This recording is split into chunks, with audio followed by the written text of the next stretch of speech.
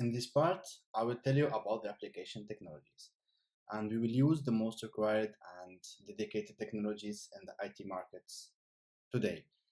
So, for the backend application or the REST API, we will use the Spring Boot framework. So, the Spring Boot will allow us to build robust and scaled REST API applications. Also, we will use Swagger for the API documentation and for the API testing also. So using Swagger, we will be able to generate the API documentation which can serve us, or which can we can use later for example, for the front-end application, or for example, provide it to other third parties as an API documentation.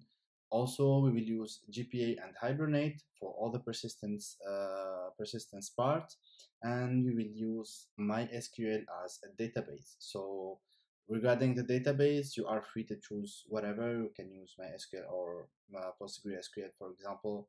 You only need to change the connection string.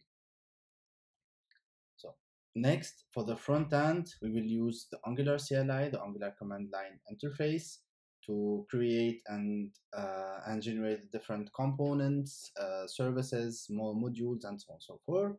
We will use the Angular material, so this will give us real flexibility on creating the components and also having like ready to use components.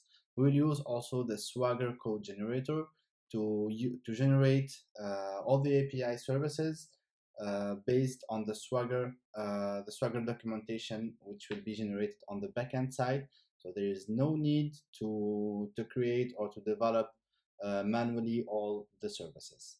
So this is what we will see and what we will learn during this course.